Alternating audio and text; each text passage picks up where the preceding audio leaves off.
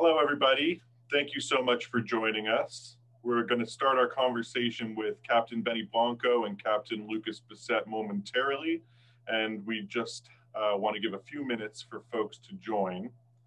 Today's conversation is called Facing a Climate Crisis in the Sport Fishing Capital of the World, and it focuses on climate-related impacts, in particular to fishing in Florida. Our guests today are working on a film series highlighting the climate impacts to fisheries in the southeastern United States with a specific focus on Floridian fisheries. And we will be talking about their expertise as professional charter captains and what they are seeing personally on the water. A note that this presentation is being pre-recorded, so I'll include my contact information so viewers can reach out with questions or comments about the conversation afterwards. And again, we're just taking a minute to get started, and we'll be starting our conversation with Captain Benny Blanco and Captain Lucas Bissett in just a minute. We're giving folks just a minute longer to join. These two charter captains are well-renowned in their field and are excited to talk to you about what they've been seeing on the water in Florida and around the southeastern US. So I'm going to go ahead and get started. I'll introduce myself. My name's JP Brooker. I'm the Director of Florida Conservation for Ocean Conservancy. I'm a sixth-generation Floridian, and I was born and raised in Brevard County, Florida. I grew up on the Indian River Lagoon, which is where I developed a passion for marine conservation from an early age. I'm an attorney. I'm admitted to the Florida Bar, and I sit on the Coral Advisory Panel for the Gulf of Mexico Fishery Management Council and on the Executive Council of the Florida Bar's Environmental and Land Use Law section. And I'm based in St. Petersburg, Florida. Ocean Conservancy is the nation's oldest marine conservation organization, and we were founded in 1972. We're headquartered in Washington, D.C., and we have offices in Alaska, Washington, Oregon, California, Texas, and Florida. Our offices in Florida are in St. Pete and in Miami. We work at the nexus of science and policy, and that's reflected in the composition of Ocean Conservancy staff, which is a mix of scientists, policy wonks, lawyers, each person within the organization dedicated to achieving meaningful protections for our ocean planet. For more than 3 decades, we've worked in Florida on the full spectrum of marine conservation issues, including harmful algal blooms, water quality and abundance, marine wildlife and habitat, marine debris and ocean plastic, oil and gas, and of course, fisheries. But of course, we've been working to tell the story of climate impacts in Florida for a very long time. And we've highlighted how sea level rise is impacting municipal infrastructure like streets and stormwater treatment facilities. We've talked about how climate gentrification is impacting low-income communities and communities of color, and how poorer neighborhoods in Florida are facing the full force of climate change as their local infrastructure is not equipped to deal with rising seas. We've talked about the impacts of more frequent and more severe tropical weather on both the human and natural environments. And we're also increasingly working to tell the story of climate impacts to fisheries. And that's what brings us here today, to talk with Captains Blanco and Bissett about climate impacts to fisheries and what they've seen in Florida. And fisheries are so important to Florida. Florida is the sport fishing capital of the world, and more than 200,000 jobs are sustained by fishing alone. Commercial, recreational, and for-hire fleets are integral to the coastal identity of the state and the coast-wide economy as well. And each of those fleets needs an underpinning of thriving and sustainable fish stocks. As a result of climate change, fish stocks are changing distribution and moving toward cooler waters. The Gulf of Mexico is 3 degrees warmer on average than it has been historically, and this has significantly altered the migration patterns of stocks like king and Spanish mackerel. These fish just aren't showing up in the same places and at the same times as we would typically expect. But shifting stocks aren't the only impact on fish. Some are becoming less productive, less abundant, and are less resilient to other threats like pollution and habitat degradation. Fisheries are affected by climate change, and fishery-dependent coastal economies and indigenous communities and cultures are particularly vulnerable. For fisheries, climate change could mean changes like lower catches, less stability, emerging and shifting fisheries, loss of traditional target species, new bycatch interactions, more extreme events and disasters, and impacts to ports and other fishing infrastructure. It can also mean fisheries moving into previously unfished areas with impacts on the ecosystem and communities. So that's a long preamble to finally get to the substance of our conversation, a conversation with Captain Benny Blanco and Captain Lucas Bissett. Benny is an ardent conservationist who happens to also be a world-class light tackle fishing guide and accomplished tournament pro, operating charters from Islamorada to Everglades National Park in Florida. He is a prolific voice for conservation in Florida and has worked with groups like Ocean Conservancy, Everglades Foundation, and Captains for Clean Water, among many others. Benny's been seen on many top sports networks and is the host of Guiding Flow TV, which airs on Waypoint TV and which we will be talking about and seeing a clip from later. Lucas is an outspoken advocate on fisheries issues and climate change in his home state of Louisiana, as well as across the United States. He is the vice chair of the board of directors of the American Fly Fish Trade Association, which is referred to as AFTA, and is chair of AFTA's Fisheries Fund, which supports conservation initiatives. Lucas founded Anglers Bettering Louisiana's Estuaries, which works on coastal restoration projects and runs low tide charters out of Hopedale, Louisiana. And he was the Orvis endorsed Saltwater Guide of the Year for 2017. So welcome, guys. Thank you so much for joining me. And let's start with Benny. Benny, how is climate change already affecting the fisheries that are important to you in Florida, and what are you seeing on the water? Yeah, thank you for having me, JP. I really appreciate the opportunity to talk about these issues because we don't get a lot of opportunities to do so. Climate change is absolutely affecting everything we do down here. I mean, every single business down here revolves around the health of the water and the migratory species that come through down here, like tarpon, bonefish and permit, and how they move in and out in the seasons. And climate change is affecting that timing. The timing, their availability, the abundance, and with those issues compounded by the pollution issues that we already have that are very well known that we speak about all the time, it becomes very clear and evident that those are resulting from climate change. Yeah, and Lucas, similar question to you: how is climate change affecting your fisheries in Louisiana? And follow-up question to that: have you seen anything in Louisiana that would pose a similar threat in Florida or nationwide? What can we learn from Louisiana and take elsewhere? Yeah, and I want to thank you as well for having me on and giving me the opportunity to speak about something that I care so much about. Yeah, in Louisiana, we're definitely dealing with many different issues that are directly related to climate change. Here in Louisiana, we're basically ground zero for habitat loss in the country. Unfortunately, Louisiana is losing land at a more rapid rate than anywhere else, and climate change and rising sea levels are definitely contributing to that and expediting the process. With that, we're losing, vital nurseries. We're losing, areas for these fish to stay during the winter in order to make sure that they're protected from cooler climates, as well as, last year being a prime example of more and more severe hurricanes that are also expediting the process of land loss. We're also seeing water coming down the Mississippi River at a much heavier rate than it used to be. And with agriculture runoff and other sort of detriments, we are seeing a dead zone that is growing at an alarming rate. Having an opportunity to go to Florida recently and fish with Benny, I definitely see where there are very, very similar sort of problems that we're facing in Florida and Louisiana. To me, it speaks to the global nature of climate change. It speaks to the fact that we're all in this together. When I was there, we talked about grass bed loss in Biscayne Bay.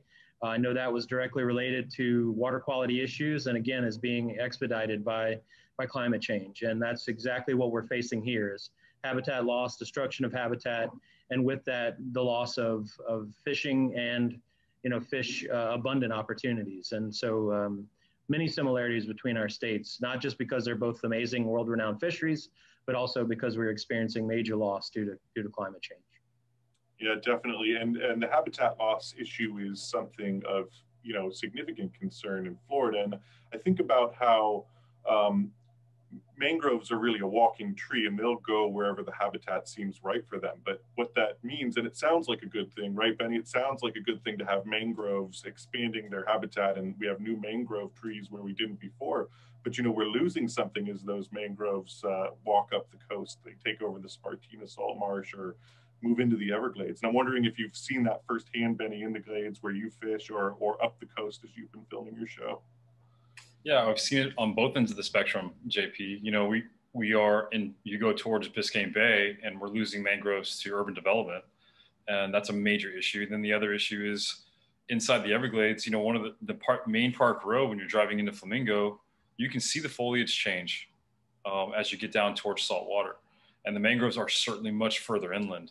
And that's a point blank 2+2=4 indication that sea level rise and climate change is affecting how our entire estuary survives. And so without a doubt, everywhere you look down here, you can see, firsthand effects of climate change and sea level rise.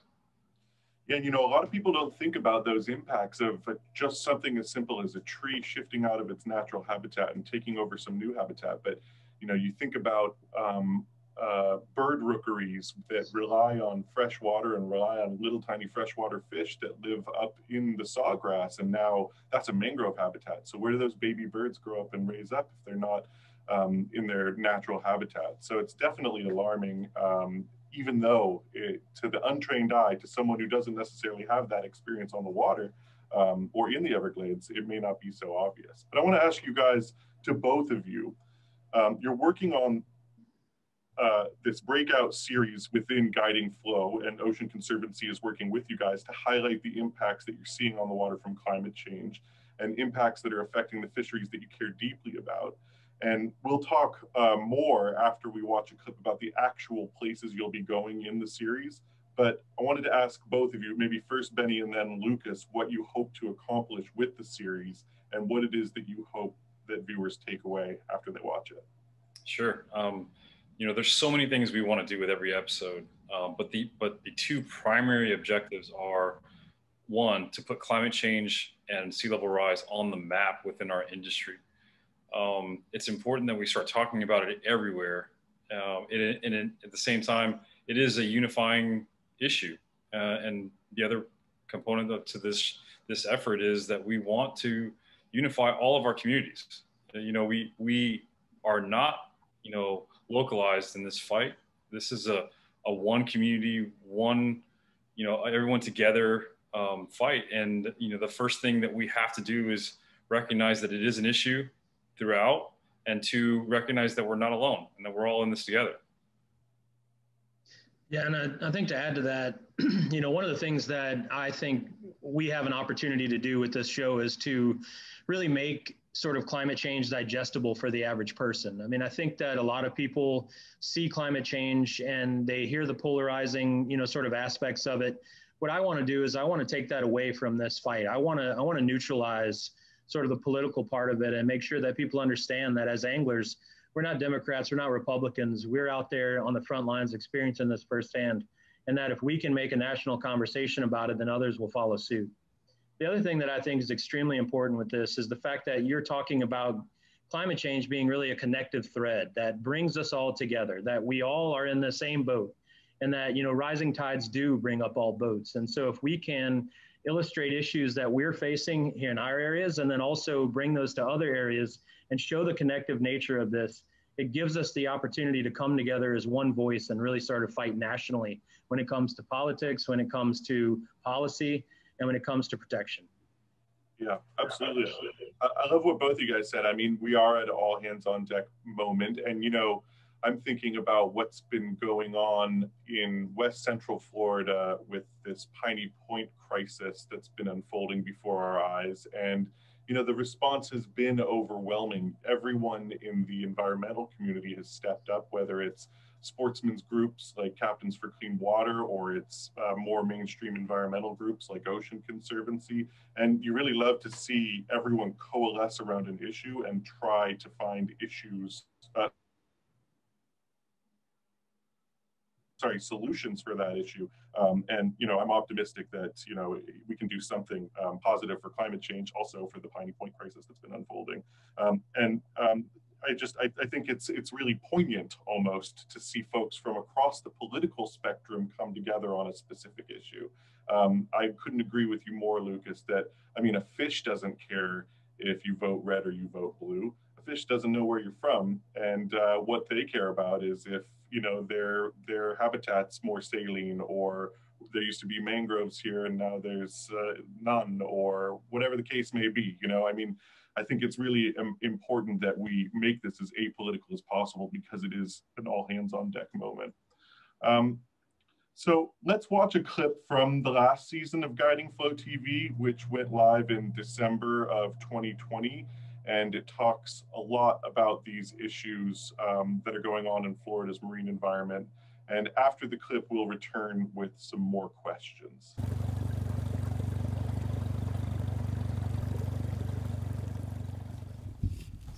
As a kid, all I wanted to do was be near the water. I felt deeply for the fish and that salt air. Fishing was the mechanism, but the ocean and its prospect of endless opportunity was always the draw. I would lie awake at night, imagining what a life on the water meant. Some 30 years later, my alarm rings to find me already awake. The smell of coffee fills the kitchen, and my day begins. This is the life I dreamt about so long ago. The earliest of mornings and the longest of days. Certainly not for everyone. I've seen so many come and go, and at times it seems like there's a new guide every single day. But they eventually fall victim to those long hours and demanding days. Me, this is what I was built for.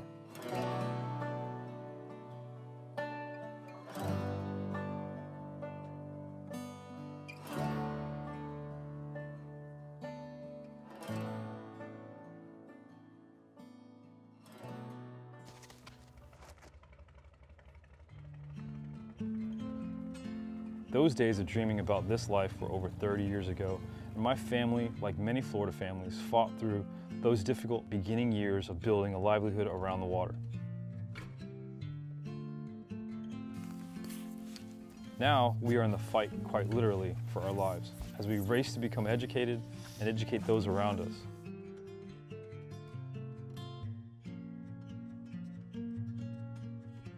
The water and wild places that we love, the very ones we built our lives around, need a voice.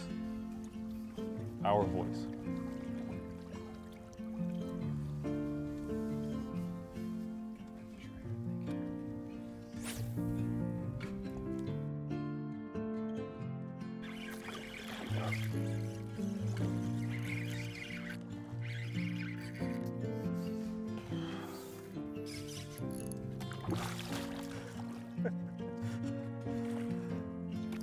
While most of our fisheries are still world-class, they are but a mere shell of what they once were. And it's time we break that shifting baseline curse and restore them for perpetuity. Shifting baseline is one of the biggest issues we face today. The next generation, the kids these days, don't understand what it is that we had 5 years ago, 10 years ago, 15 years ago, 40 years ago. You take Biscayne, for example. I grew up fishing Biscayne Bay, and the fishing that we had when I was a child just doesn't exist anymore. And that's what I'm fighting for. And it's very difficult to create a situation where the kids and the younger generation understand the value. I think back to a day I spent with one of my childhood heroes and someone who's got tons of time on the water here in South Florida, and Chico Fernandez, a fly fishing legend. And he tells stories of when he first came here from Cuba and how there were more bonefish in Biscayne Bay than there were anywhere else, including the Bahamas. You know, here, unlike other places, we had huge fish. Key Biscayne had tailing bonefish, big fish, over 10 pounds. This brackish water produces so much food for the bonefish. The biggest bonefish in the world are here. You get a bonefish in the Bahamas, someplace else, that measures the same length, is like 3 pounds lighter. Florida Bay sees a lot of anglers a year, and I don't mean a couple thousand. So It's a magical place, and we have to preserve it, no matter what. Thank you so much for coming out, but most importantly, I'm thankful that you're willing to lend your voice to this cause, to raise awareness for what's going on. Absolutely, I'm 100% behind it. I know you are. Well, one of the reasons why I'm so active is because I would watch you and Flip when I was a kid, and one thing you always instilled in every single show, no matter what you were doing, it could be the record fish you were catching, you were still talking about how important the habitat was, how important to protect those fish were, and that was ingrained. And it's more important now. Yes, for sure. It's not just important, it's imperative. Right, coming at us. Yeah. Yeah, I see.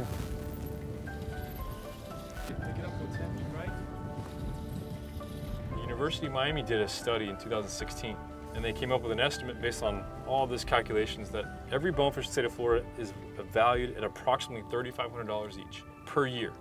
So a bonefish, according to BTT, lives about 20 years. So every bonefish is worth about $70,000 to the Florida economy. So I preach all the time that we have to take care of the species and the fish that we have, because their value is far greater than the fact that you just caught that fish or the picture you're going to get for social media. That fish has to survive, not just for you and for the next angler who's going to catch it, but for the people who are coming here every year. Sliding left, they're going to cross the front of the boat. Nice, very good. Certainly the issues in Biscayne Bay have a lot to do with the major metropolitan city that abuts it. But Biscayne's also part of the Everglades system. Everything that happens in the Everglades affects Biscayne Bay. The water in Biscayne Bay is interconnected with the fresh water that needs to continue to flow south in Everglades National Park.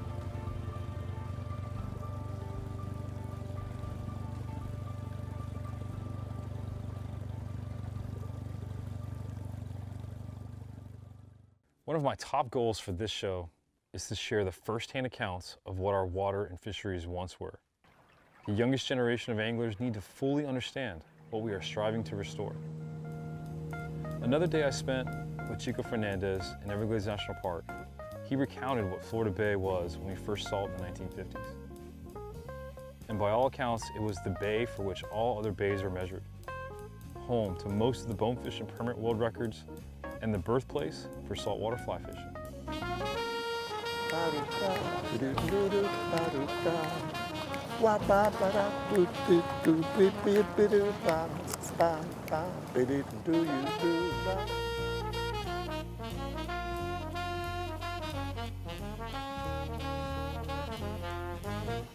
You tell someone you fly fish for snook, they'll call you a liar.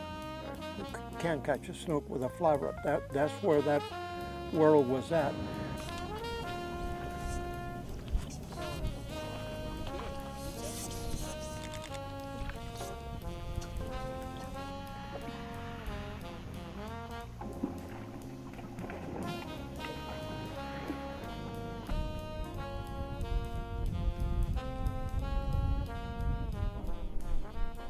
The first guy I met was Bill Curtis.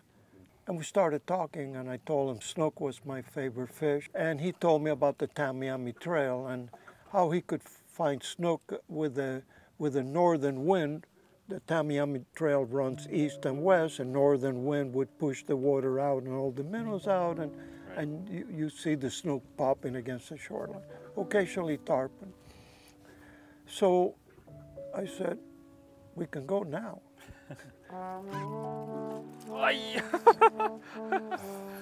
Nice try. You were like Zorro. He might have seen us by the time. I had to. He was right there. He might have. You could have poked him with the rod. Well, a few weeks later, I came in there, and there was this tall, skinny guy wiggling a rod. It was Flip Pallet. 4.5 minutes later, we were like this, you know. We're at 11 to 10 o'clock, 20 feet left, short. Yep, right there, perfect, right on it. Sure, got it. Eventually, we met Norman Duncan and Little John Emery. So the four of us were like the four musketeers, and we started come up with some pretty state-of-the-art stuff. simply because they didn't exist. And necessity is the mother of invention. Got it. Good job, sir. I love it. That was quick. He was so close to the boat, I could have touched him.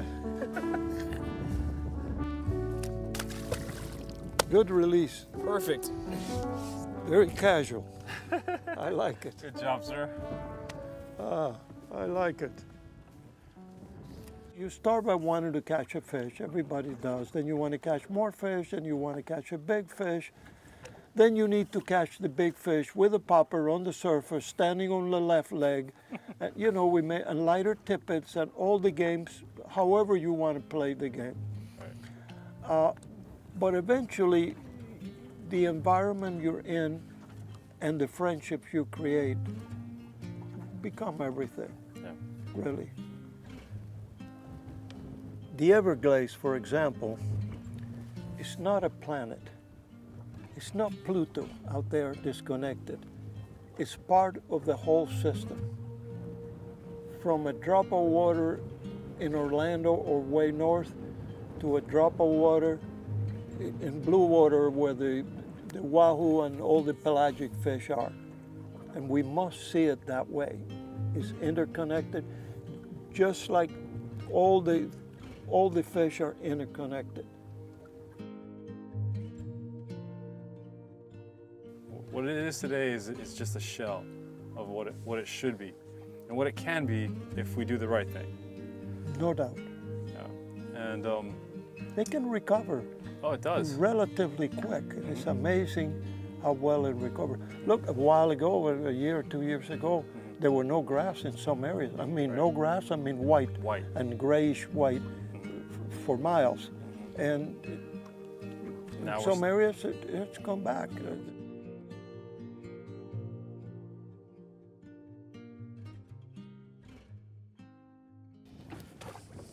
Another mandatory break, guys. I have that, and I have these colors, and I have that, which I've done very well. The orange one. This one here? Yeah. They're eating shrimp like crazy, so if you don't mind using one of those. I don't. I felt so terrible. We go to have a break, and I see a fish swim by, and I make a presentation. No, he's not spooked. Look, there's more coming. Got him.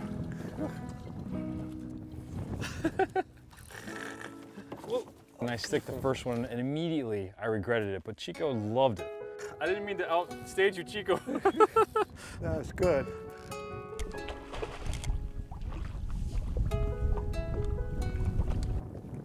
Perfect.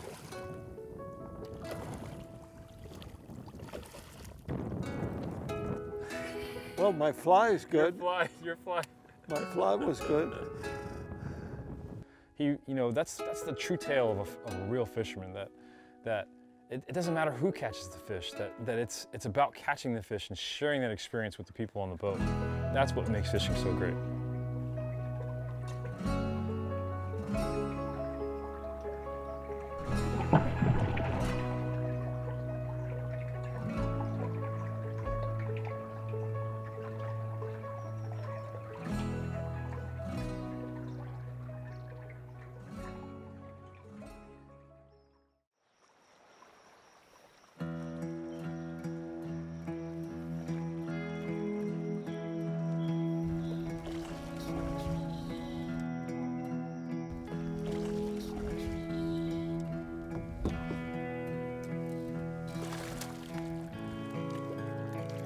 This isn't just about fishing. This is about economics. The tourism industry contributes nearly $90 billion to Florida's economy annually and accounts for nearly 1.5 million jobs. One misnomer is that we have to invest in our economy before we can invest in our environment, and that simply isn't true. In Florida, investing in our environment is investing in our economy. Everglades restoration alone yields a potential return on investment of 4 to 1 and creates nearly 440,000 new jobs. 11 to 10 o'clock, 10 o'clock, 30 feet, going to 9, 20 feet. 9 o'clock, 20 feet, yep, right there. Perfect. It's windy, the water's a bit murky, but we can see fish, but it's windy. This redfish comes, I want to cast to him the red, make a good cast, but no. He turns around a bit away from me, which is not what I want. He knows it's not what I want, but he's going to do that. Wait. Now, tick. Try again, same cast. Nice, wait. I make the cast. I don't want to drive it quick. I just barely move it. He gets under. I move it again and it's past it. I'm through dancing. It's over. 5 feet left of you right now, Chico and short. He decides to take the fly anyway. He doesn't turn around to take it. No. He goes back and takes the fly almost on his back. And we hook the fish. Yes, sir. That's more like it.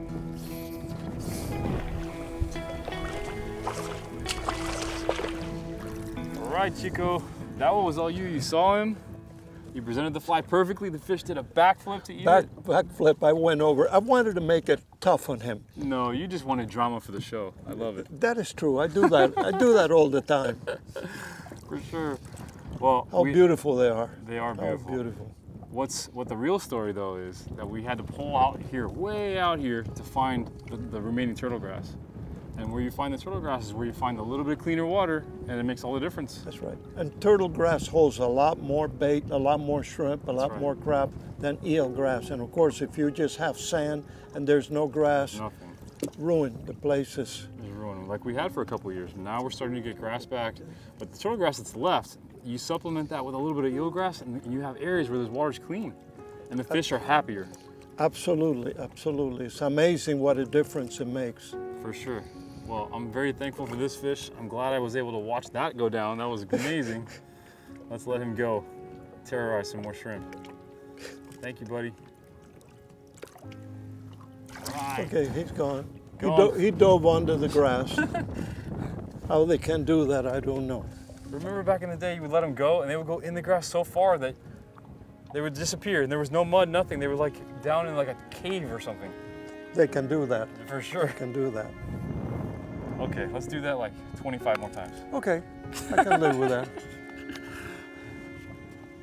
Mother Nature seems to know what he's doing in the last 100 million years, and we seem to want to take away what we don't like and add this, and let's kill all of this, and then there'll be a lot of that. Nah, make the environment healthy. Amazingly, no exception, it'll be okay.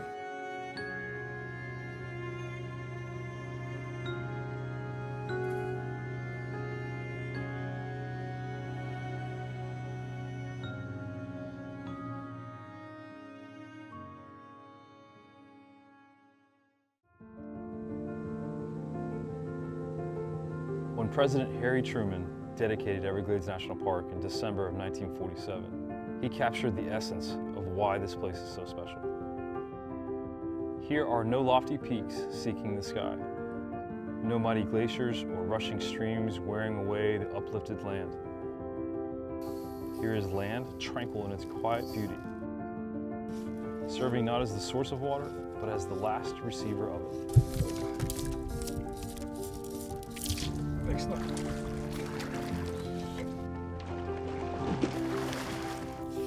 To its natural abundance, we owe the spectacular plant and animal life that distinguishes this place from all others in our country.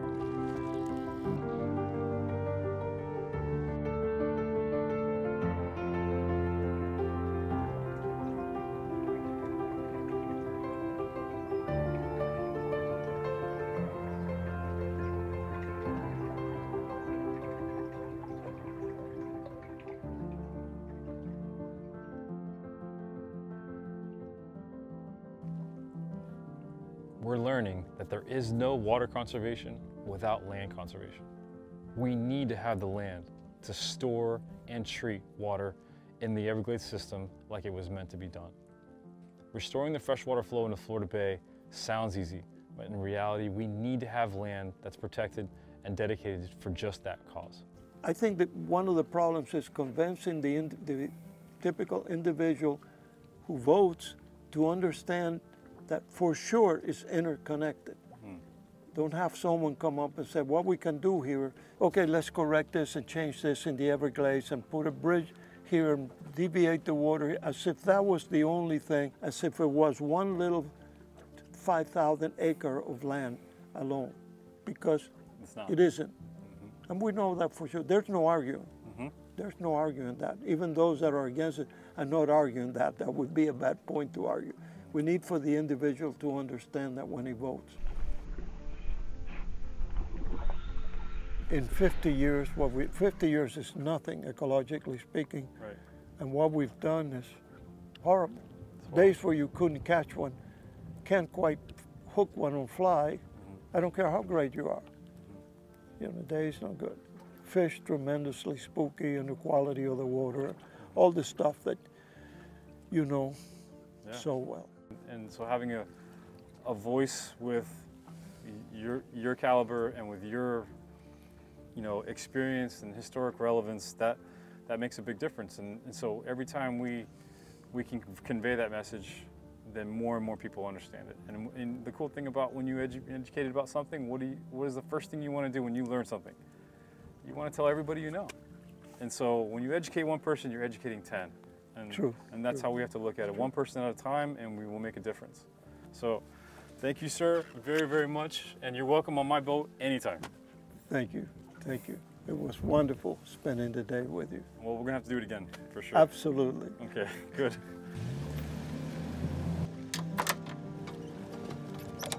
I can't wait to introduce my grandkids to these special places.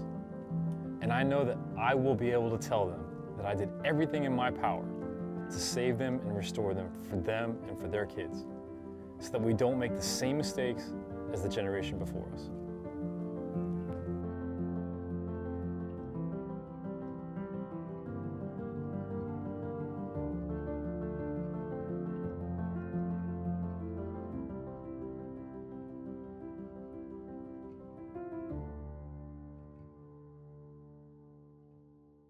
It's such a beautifully shot show, and the places you go, Benny, are so incredible. And I can't wait to see where you and Lucas are going together. I think it's going to be amazing just seeing what you all come up with. But you know, for many folks who are watching this show, fishing these types of places in Florida, you know, it's on their bucket list. These are like iconic species, you know, bonefish and redfish that not everyone gets to pursue.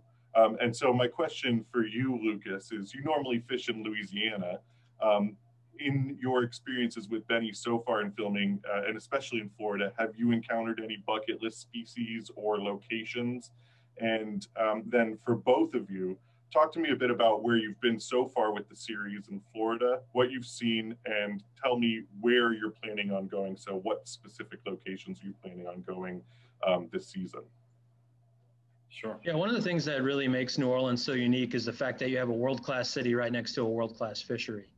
Getting to go with Benny and Bay Biscayne or Biscayne Bay and getting to see the city of Miami right there as we're fishing, to me, was a really inspiring moment, because it sort of juxtaposes this sort of industrialized, you know, like bustling city right next to an opportunity to basically be off the grid, which is really a cool experience, you know, and that juxtaposition is something that I've also always found really fascinating about New Orleans. So the opportunity, you know, to get a sunrise coming up and to see something that's awe-inspiring, watching tailing bonefish while you're looking at the city of Miami, you know, in the background, was to me definitely a bucket list opportunity that I never knew I was looking for. And then, you know, during that shoot, we were able to catch a bonefish that was very close to double digits, which for me was really exciting. You know, it's hard sometimes to get excited about fly fishing after you've done it for quite some time, but definitely had the heart thumping whenever we were getting that big boy or girl into the net. Nice. Awesome. Well, it was a pleasure to have you down, Lucas. You know, to answer your question, JP, we have filmed in this series both in Hopedale, Louisiana, and in Miami. In Miami, more specifically, we fished in Biscayne Bay on the fly in the skiff, and then we traveled into the Everglades on a bay boat with some pretty world-renowned family out of Bud and Mary's in Islamorada, and Lucas got to witness really the best of both worlds in South Florida.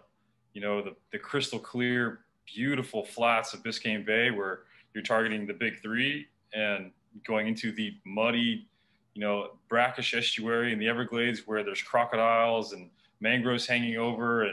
And it was very, it's a black and white picture, but all one estuary, all one system, and pretty amazing that I got to share that with him. But those are the two we got to do this year so far. Our plans take us into Texas and into South Carolina this year. And I am so pumped to get over there to see those fisheries, to understand what the similarities and the differences between ours, and to talk about climate change and sea level rise, to try to bring our communities together. Yeah, absolutely. And as you travel to these other states, to Texas and to South Carolina, do you have any expectations as to what you might see? I mean, Texas is quite different from Florida in many regards, in terrain and in habitat. There are some similarities probably at the same time. South Carolina and Texas probably couldn't be any more different, but that's just me as a novice making that assessment. I'm just wondering if you have any insight there as to what you expect to see, and maybe if there are any common threads that you think you might see, that you might encounter. Yeah, well, there's I've been to both, and there are some serious similarities in Texas and Louisiana, and some serious similarities in South Carolina and the Everglades. In Texas, there are huge ranging flats with grass, luscious marshlands, which are in threat, and the reason we're going over there. Very much like the Everglades system, very much like Louisiana and Hopedale, where Lucas is from. And then in South Carolina, we have huge tides, 8, 9, 10-foot tides, big oyster bars, creeks with marsh, which is very similar to the Glades. But all four are completely threatened by sea level rise and climate change. So while there are inherent visible differences, there are so many drastic similarities that you could, in some of these places you could probably close your eyes and really feel like you're in the other. Anything you'd want to add to that, Lucas, or anything about the experiences that you're looking forward to in any of these places? Well, Benny's absolutely right. There are definitely some drastic differences in some of these areas compared to others. I'm looking forward to really having conversations with people from those areas and understanding sort of how they're experiencing these changes due to climate. I'm always fascinated by just how intuitive a lot of these folks are who spend a lot of time on the water, and how in tune they are with the changes that they're experiencing, and how detrimental it is. That passion is something that's contagious. It reinvigorates me every time I get an opportunity to talk to somebody from somewhere else. And so, getting a chance to go to see these places, to show the similarities despite the geographical differences, is really something I'm looking forward to. Yeah, that's awesome. Well, I can't wait to see it when you guys do it. I'm going to move into some more general type questions now. As you may know, and I'm not sure what the case is in Louisiana, but here in Florida, we're in the midst of our legislative session. And there is a suite of legislation that deals with things like resilience or with harmful algal blooms. But I'm wondering if you guys have any perspective as to what kinds of legislative or regulatory changes, like from the Florida Fish and Wildlife Conservation Commission, you'd like to see lawmakers or agencies think about when it comes to climate change, sea level rise, and where fisheries intersect with these issues. And so just to add some more color to that, I'm thinking about recently when we had a really disastrous red tide event in Southwest Florida. The FWC reacted very swiftly to close some of the iconic fisheries there, including for redfish and for spotted sea trout or speckled trout. And I'm not sure if they closed snook. I think snook might have already been closed. But nevertheless, that's the kind of responsive regulatory approach to a natural disaster like red tide, which you could argue is fueled by climate change and warming waters and potentially sea level rise. So I'm wondering if there's any priorities that you have in mind, Benny in particular in Florida, Lucas in Louisiana, or either of you guys federally that you'd like to see coming down the pike. Sure. In Florida, selfishly, I would like to see a continued high priority for Everglades restoration. We have a ton of potential this year. This is going to be a huge year for Everglades restoration, and Everglades restoration sets the tone for the rest of the water issues in the state of Florida. And, when we have progress down here, it sets the precedent and the tone for issues in Tampa and issues in Jacksonville and you name it. So I'd like to see that continued high priority for Everglades restoration funding. As far as fisheries management, that we've seen in the last few years, as you mentioned, FWC step up and stand up and make a stance outside of their normal realm. And I'd like to see more of that. It's difficult to manage a statewide, regulation on fisheries when the fisheries are so different regionally. That swift movement in the West Coast was crucial, and they were met with a lot of negative feedback initially, but now every single one of those guides is on board because they've seen the drastic change. No one complains about catching too many snook and redfish ever. They may be a little upset because they couldn't keep a redfish that trip, but they never go home upset because they caught 40.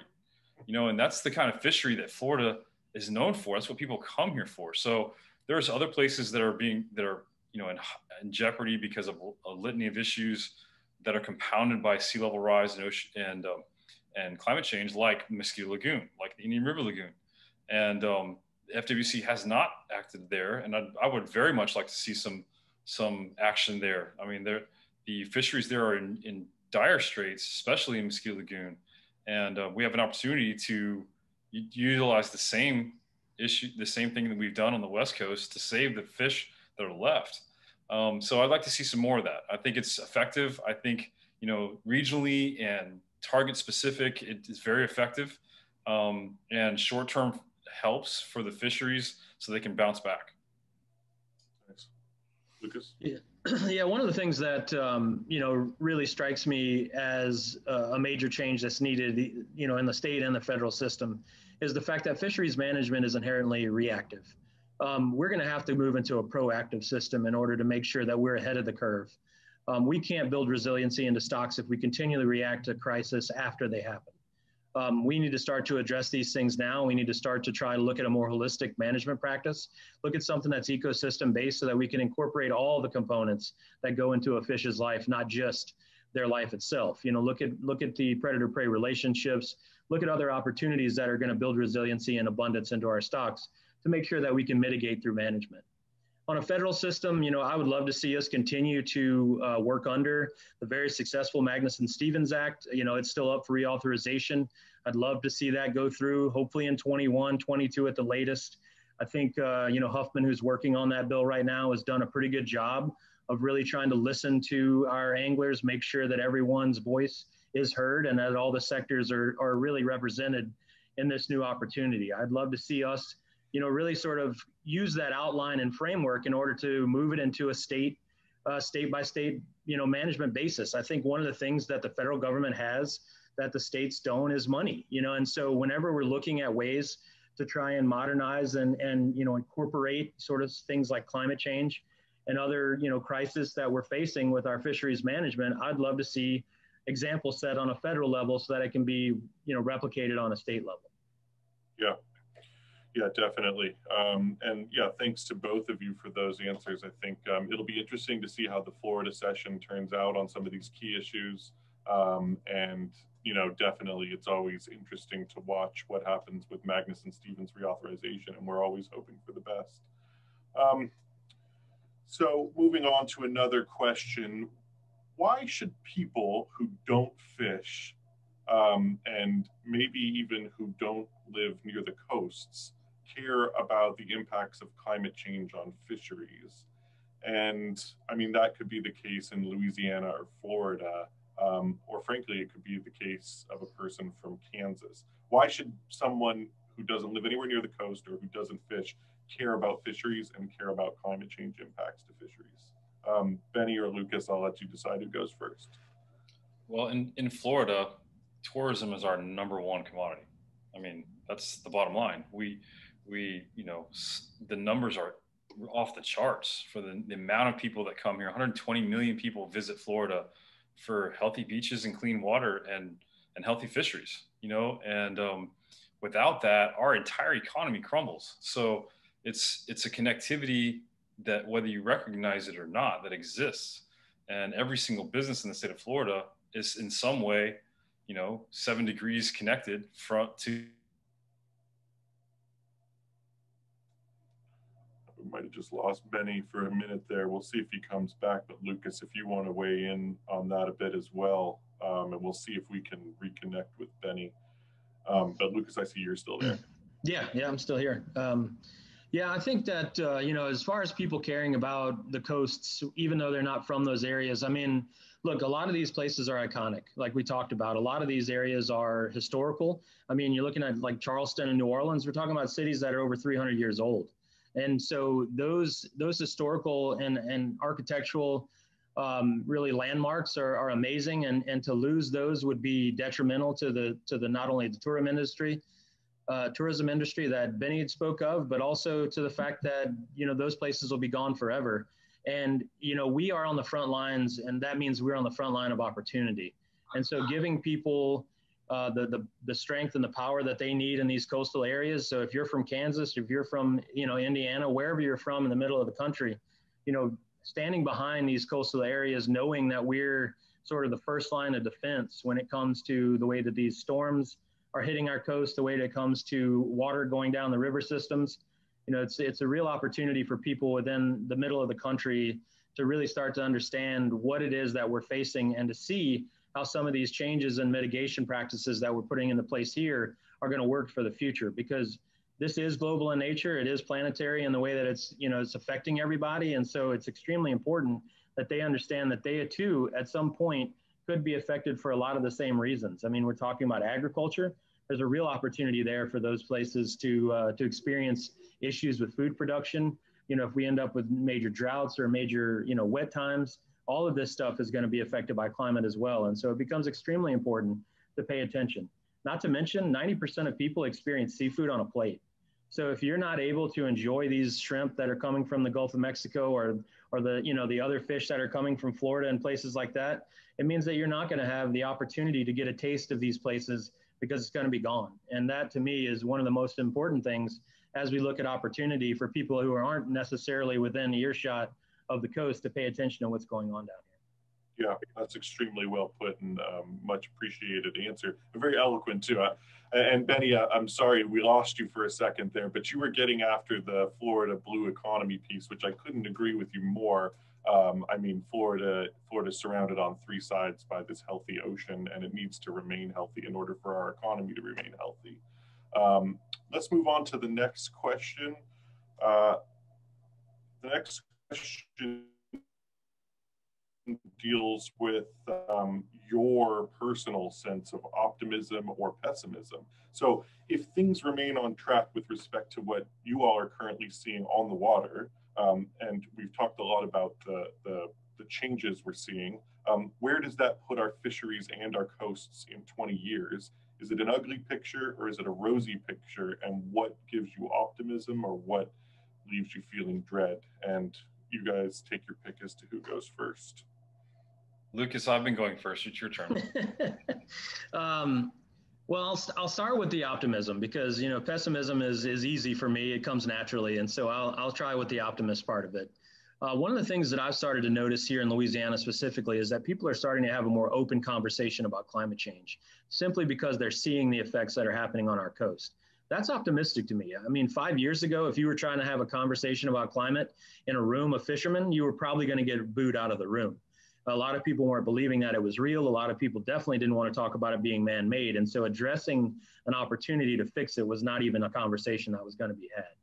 So for me, that's the optimistic opportunity that I see moving forward. Now, the pessimist side of me knows that Louisiana specifically is not going to be around in 50 years, at least in the capacity that it currently is, if we don't start addressing this stuff now. So we have to make sure that as we're looking at ways in order to try and incorporate climate into fisheries management and any other opportunity that we have to try to fix these areas, we need to stop talking and start doing. And so that to me is really where the pessimist side of me comes in, to know that if we continue bickering as to whether or not this is something that's happening, we're going to find out it'll be too late to fix it.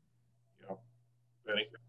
And I'll mirror a lot of that sentiment.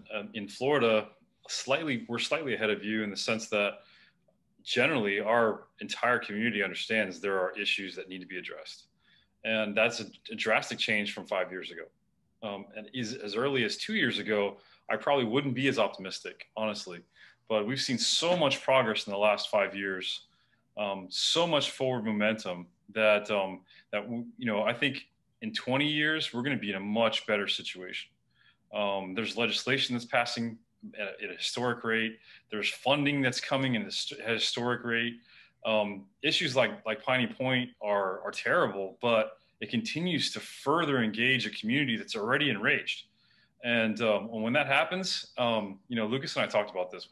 When things like that happen, and the community's engaged, legislation follows. And politicians who want to see this through so that they can hang it on their legacy hanger it's happening every single day.